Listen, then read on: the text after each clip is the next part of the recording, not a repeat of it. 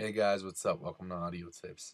In today's tutorial, we're going to go and show you guys a mastering tool. It's called the L3 LL Ultra Maximizer. Show you guys what it does. Go in, show you guys a little bit of what kind of options it has to offer.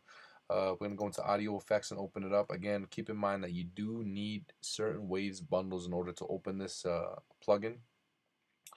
We're going to go to it. It's going to look a little something like this. You got your presets right here. You got your IDR, you got your quantize if you want it in 20, 22, 18, 16.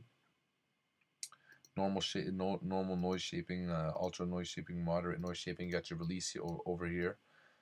It doesn't kind of give you a grid for that, but that's okay. We don't need that. The auto, you got your limiter and you got your threshold to really maximize your song. I suggest you guys open up your session, go into your master track, throw this in there, and see how it works. If you guys can't really figure it out, stay tuned for my future videos where I throw this on a master track and I actually show you guys how I use it. Thank you guys for watching this video. I hope it's been beneficial, and please subscribe.